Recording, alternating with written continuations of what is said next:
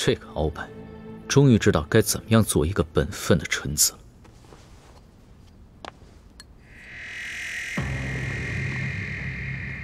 皇上，这就是3把金钥匙其中之一，原本是在吴三桂手中。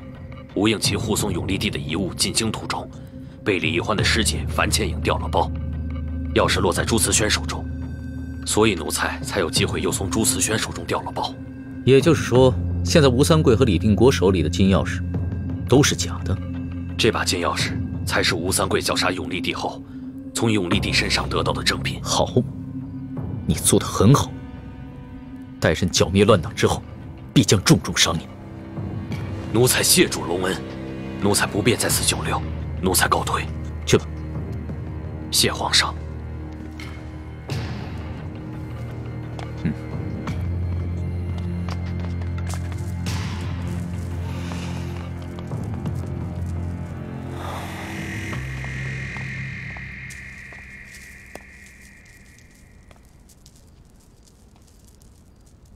今晚的事情不会泄露出。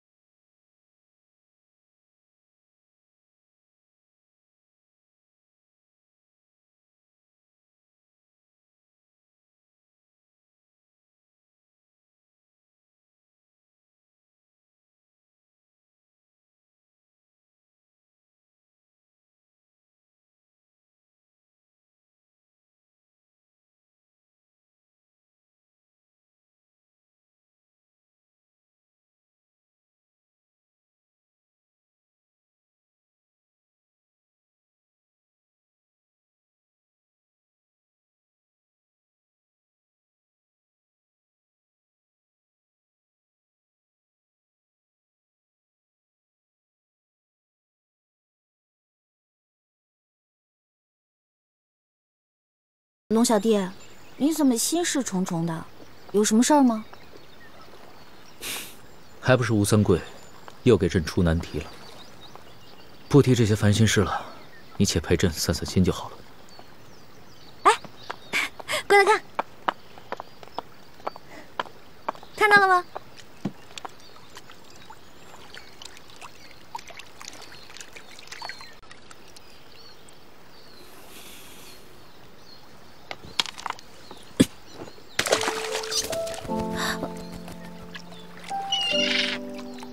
你干嘛呀？你干嘛打那对鸳鸯，拆散他们夫妻啊？大难临头各自飞，他们根本就不是什么恩爱夫妻，只不过逢场作戏罢了。为什么这么说？你不信？那你看那只雌鸳鸯飞回来了吗？如果他真的爱着那只雄鸟，怎么会因为一颗石子就一去不返了呢？真的哎，那只雄鸳鸯也不知道上去追，就知道在那儿傻等，真够笨的。他不是笨，只是伤心了。如果那只雌鸳鸯真的有情有义，那他就应该飞回来，而不是这么等着那只雄鸳鸯飞过去找他。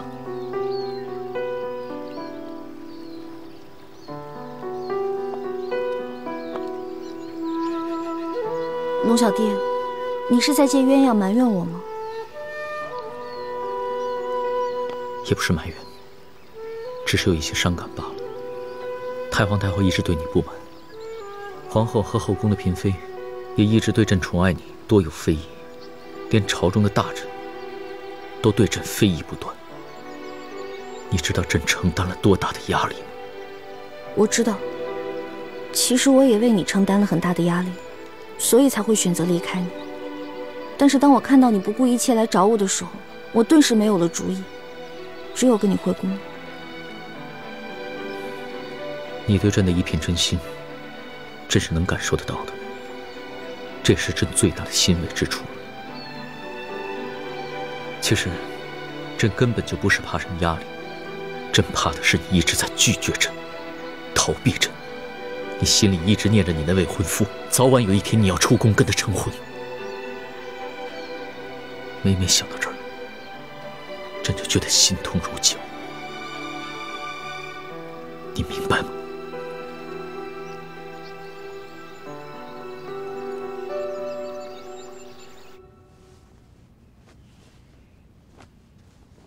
皇后，你想说什么？皇祖母，皇上已经见过了鳌拜还有黑狐，已经确认了李建清和李易欢的真实身份。可皇上为什么还迟迟不将他们捉拿问斩？难道到了这个地步，他还是割舍不下吗？鱼在网里，你还怕他跑了不成？这次皇上是动了真情了，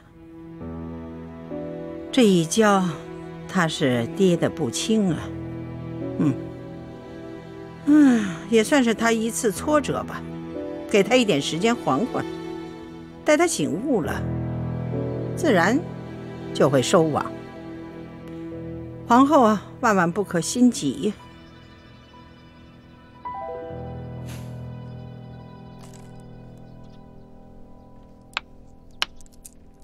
小师妹，你有没有发觉最近情况有些不对劲？是感觉有点不对劲，可是我又说不出来哪儿不对劲。皇上倒是毫无异样，可是昨天大师傅传来消息，说最近在明珠谷外发现很多清军密探活动，他们好像是在寻找明珠谷的入口。你是说这跟太皇太后看鳌拜有关？但愿无关吧，否则纵然咱们能全身而退，可这段时间在宫里的苦心经营就白费了。大师兄和师傅们一定会很受打击。如果真是这样的话，那龙小弟也太沉得住气了吧。皇上吉祥。皇上吉祥，皇上吉祥。平身吧。谢皇上。你们姐妹俩有这么多悄悄话可以说呀？不是悄悄话，是臣妾久居深宫，有时感觉寂寞孤单，就让欢妹妹过来陪陪我。朕来的不巧啊，打扰你们下棋了。没有，我跟雪姐姐刚下几下，你就来了。那你可敢跟朕下完这盘棋啊？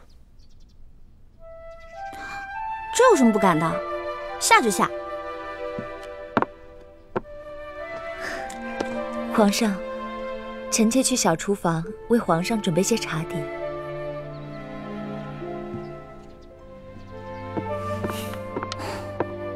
龙小弟，你确定要下这儿吗？你可输定了。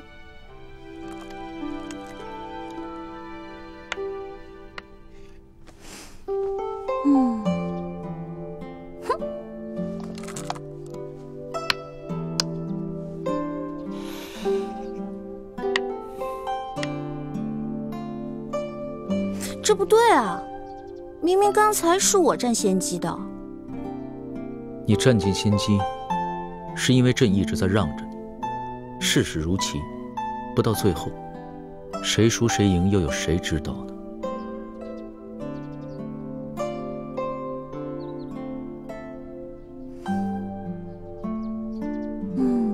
龙小弟，你刚才那2个棋下的有问题啊。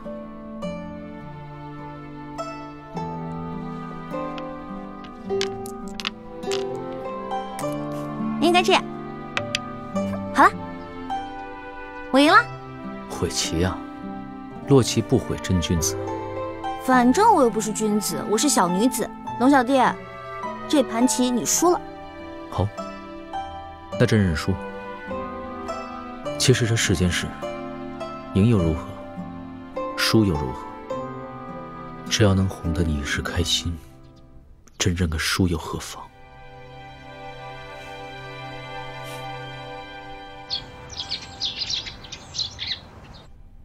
嗯。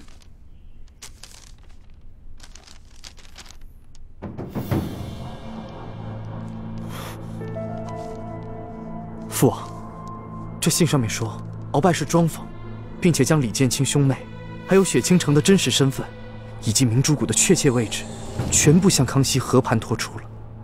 这是真的吗？嗯，这是本王安排在鳌拜身边的眼线传来的密信。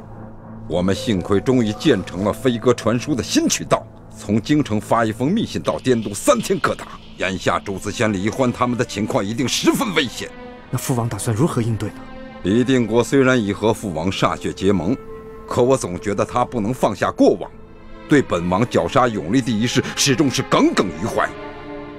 本王和康熙的关系更是日益紧张，如果这个时候我再出手，就会激怒康熙，加快他撤藩的步伐。我看不如这样，本王就当什么都不知道，让他们二虎相争。万万不可啊，父王！我们大家都知道，李建清的身份特殊，是南明永历帝的最后一个儿子，也是诸明联盟的精神支柱。他如果死了，那整个诸明联盟的神也就散了，并且再难成事。如果说之前李定国对您还心存芥蒂，无法对您实心实意，那么父王正好借此机会向整个诸明联盟以及李定国表明诚心，这样也可消弭当年您绞杀永历帝的伤痛啊。父王，如果孩儿所料不错，康熙不久就会对明珠谷动手。他若是铲除了明珠谷，杀了李定国，那么整个诸明联盟也必将分崩离析，再难成事。在那以后，父王又如何自处呢？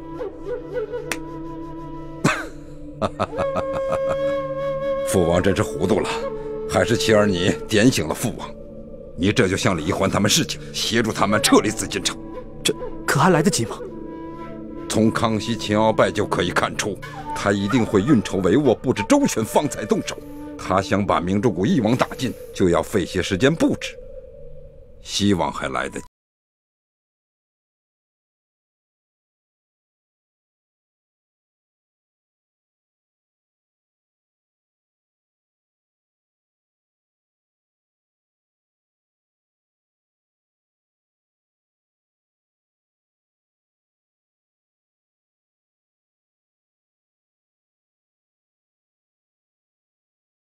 城来了。哎呀，这个你就先别问了。我和叶师弟3天前就已经到京城了，只是一直没有告诉你们。我现在赶来是有紧急的情报要告诉你们。我刚刚接到吴应奇的飞鸽传书，你、雪姐姐还有小师妹的身份都已经暴露了。你怎么知道的？吴三桂在宫中的眼线不仅雪衣居士和雪姐姐这一条线，他在天牢和鳌拜府中也都埋伏了眼线。还好康熙他行事谨慎，到现在都还没有动手。我这一接到飞鸽传书，便马上过来通知你们了。你赶紧通知雪姐姐和小师妹，赶快撤吧。好，我马上回宫。既然你跟叶师弟3天前就回到了京城，为什么一直没有通知我？大师兄，这个你就不必问了，只是我和叶师弟这边出了一点小状况罢了。什么小状况？是不是叶师弟还是放心不下易欢，在滇都待不住了，想要偷偷跑回京城私会易欢？这个我原本不想跟你说的，我看到叶师弟刘叔叔到京城，我就赶紧追，这一追就一直追到了京城。叶师弟人呢？这3天我一直在劝他，叶师弟也已经答应了，要悄悄跟我回滇都。我们想就当这个事儿从来没有发生过，可就在这个时候，我接到了应奇的飞鸽传书。原本想让叶师弟跟我一起来见你，可是他不肯，我就自己来了。想不到，不仅康熙不肯对易欢放手，就连我自己的兄弟，也还惦记着我的女人。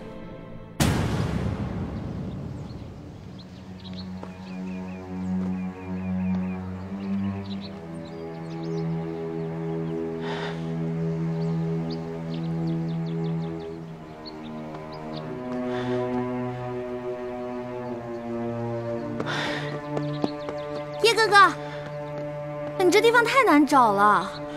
小师妹，你总算来了。你不知道我等你等的好心焦啊。你以为皇宫那么好出来啊？想进就进，想走就走啊？我费了老大劲儿才骗过守卫呢。咱平时不在慈航药铺接头吗？为什么今天在这儿啊？而且你给我的暗号那么少，我找你一路了。我故意把暗号留得很少，就是不想明珠谷其他的人看见。为什么？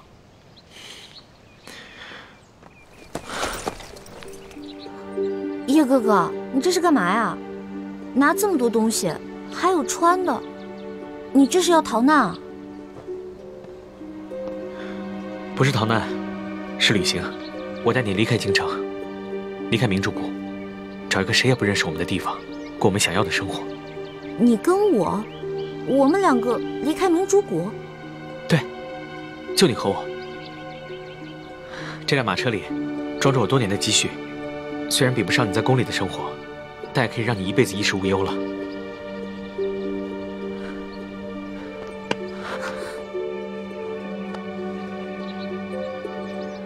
小师妹，跟我走吧。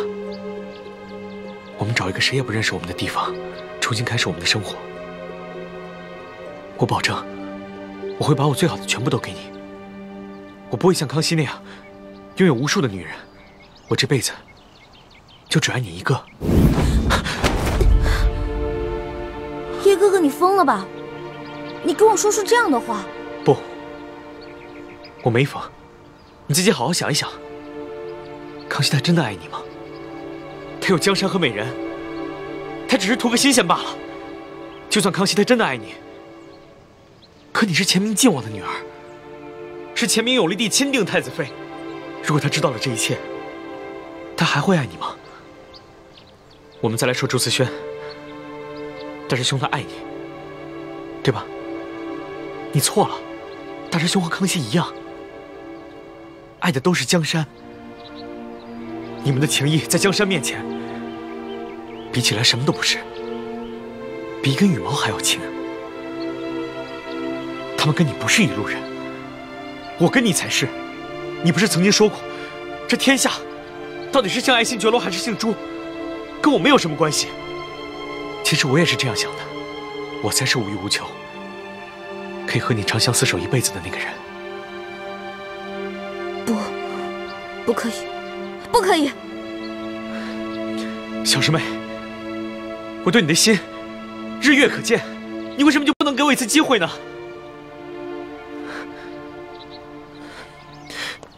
哎，叶哥哥，你干什么呀？你这次偷偷约我，我没有告诉朱哥哥，因为我怕我告诉他会破坏你们兄弟之间的感情。但是请你以后别再说出今天这样的话了。一欢，你当真不愿跟我走是吗？叶哥哥，我不能出宫太久，康熙已经在怀疑我跟朱哥哥，我得赶紧回去了。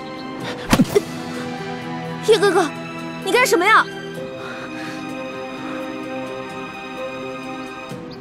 小师妹，我不想勉强你，但我已经别无选择了。叶哥哥，你疯了吗？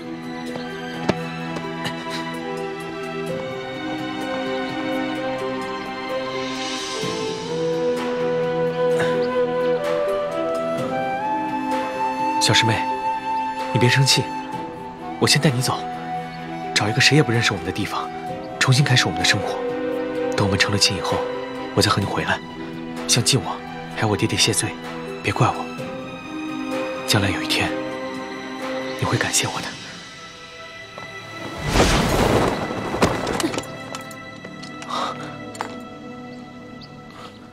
樊师姐，你怎么来了？我看到你留的暗号了。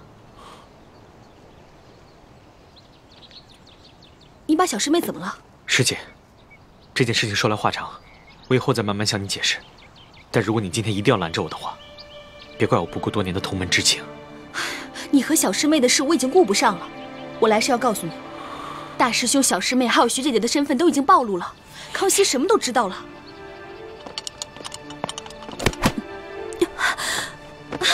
樊姐姐，你说的是真的吗？龙小弟已经知道了。那徐姐姐跟朱哥哥知道了吗？我先通知的大师兄，再赶来通知叶师弟的。而且，咱们慈航药铺的据点也暴露了，所以我和大师兄约在北郊的镜湖见面。咱们赶快和他们去会合吧。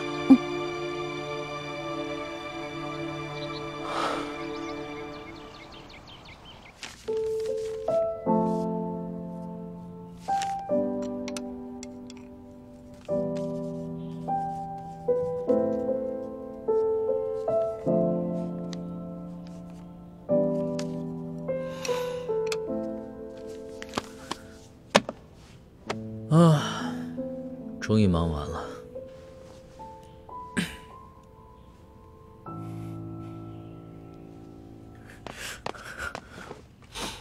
皇上，李德福，你这是做什么？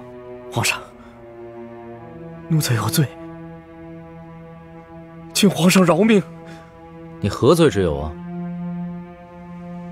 皇上，奴才有2项大罪，每一项都是杀头的。请皇上准许奴才戴罪立功。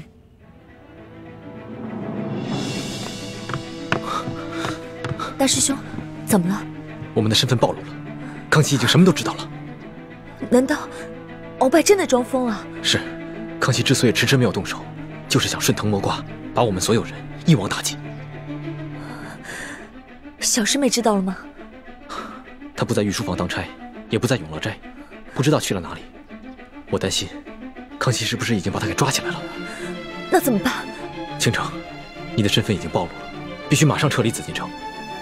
你出宫以后，跟樊师妹、叶师弟他们会合，你们一起离开北京城。大师兄，那你呢？欢妹下落不明，我不能抛下她，就这样一走了之。我必须找到她，带她一起离开。时间紧迫，趁康熙还没有动手，你赶紧撤吧。不，大师兄，你不走，倾城哪儿也不去。倾城，你别犯傻了，赶紧撤离。大师兄不走，我哪儿也不去。倾城，你什么都不用说了，你不能丢下小师妹独活。难道大师兄出了事，倾城就能苟活于世吗？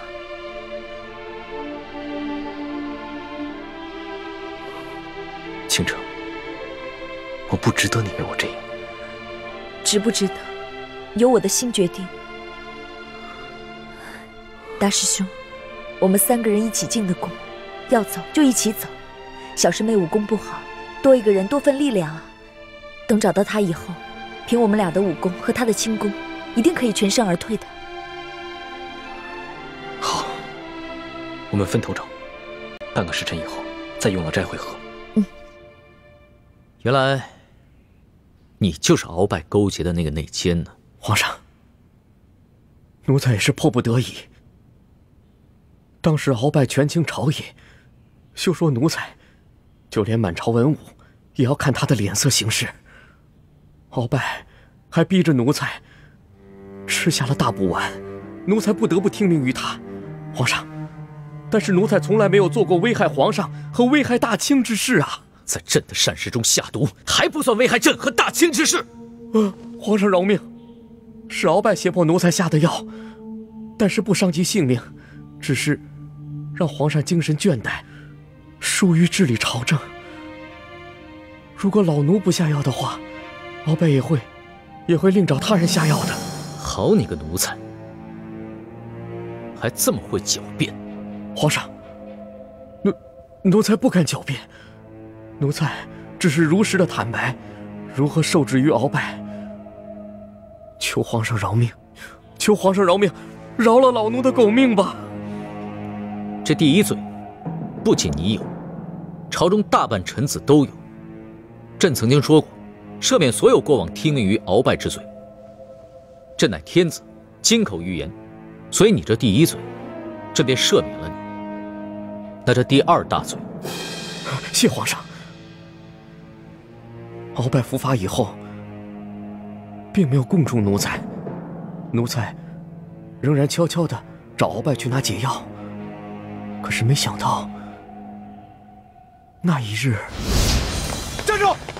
站住！